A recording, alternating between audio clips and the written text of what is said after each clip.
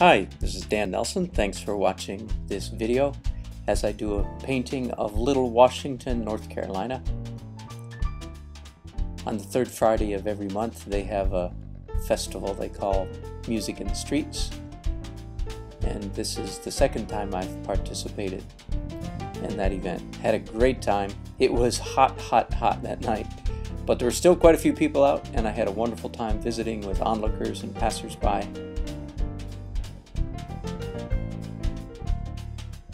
I'm painting here, as most of you probably know, but I'll go ahead and tell you again. I'm painting in acrylics.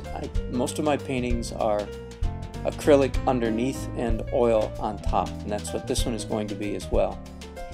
I paint in acrylics because they dry very quickly and you can easily build up layers of color without waiting a long time for them to dry.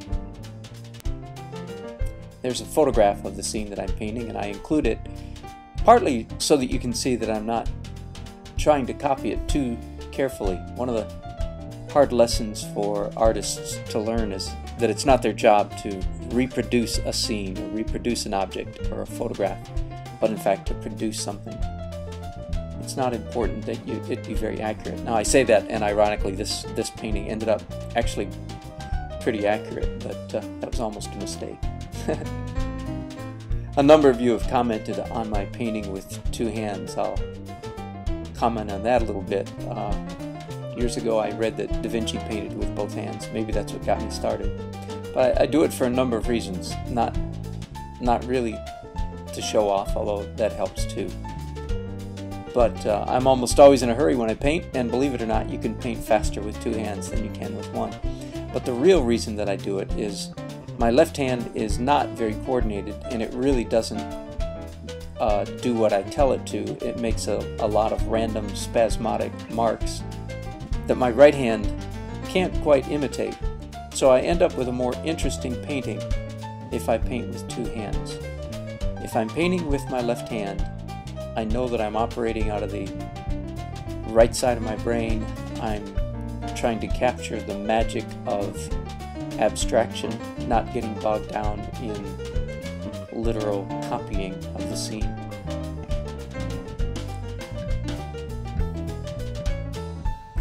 I think one of the jobs of the artist, at least the representational artist, is to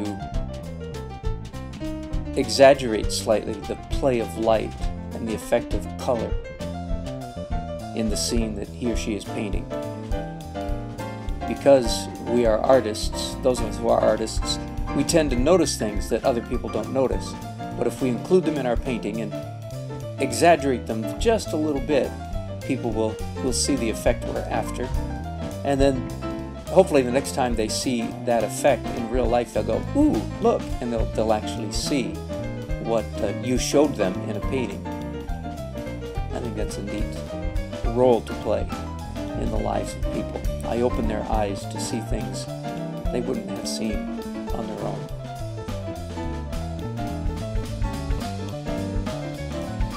When I do these underpaintings, I'm going back and forth, as you can see, between light values and dark values, small details sometimes, and then coming back with a broad brush and doing wide washes of color.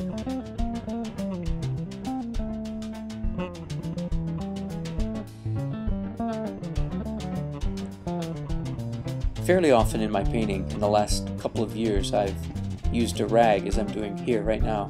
I use a rag to paint with. I do this a lot when I'm doing in oils, but even a little bit in acrylics.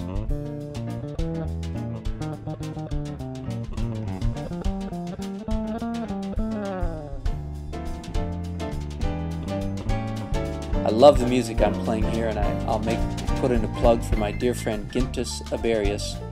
On the final credits frame of this video, you'll see his website. I invite you to go there and even make a contribution to him, and if you read his story, you'll see why I'm saying that. I won't go into the details here.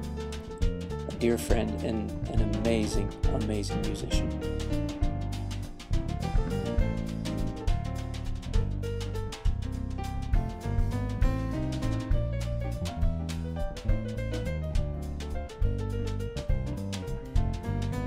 I think I painted the sky on this painting 6 different times in acrylics before I did it the last time in oils.